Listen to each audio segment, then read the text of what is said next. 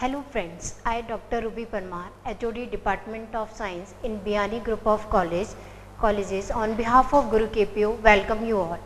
Today I am going to deliver a lecture on Rhynia.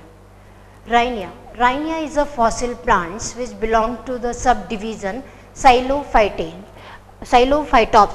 and order Xylophytaceae and family Rhyniaceae. Member of this group was discovered by Sir William Dawson in 1859 from the rocks of earlier Devonian period, and they are commonly known as Xylophyton. Xylophyton, due to its appearance, xylos means nagged and phyton means plants. It means it consists of very simpler structure. Rimmer in 1954 placed this Rhynia plant in subdivision Xylophytopsida, and the genus of Rhynia were discovered by Kiddstone and Lang 1917. Two species of Rhynia were reported. One is Rhynia major and next is Rhynia guiani vulgare. If we see, it is a reconstructed plant.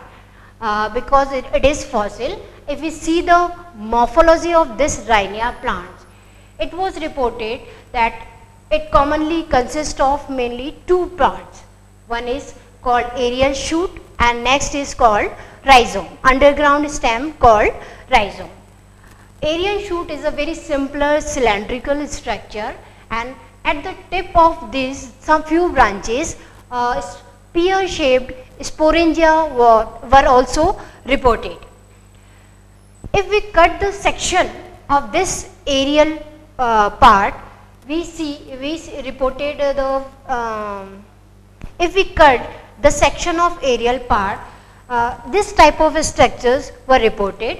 It consists of three parts: epidermis, cortex and vascular tissue. Epidermis, it shows very simpler structure, single layered and covered with cuticle, and it also consists stomata.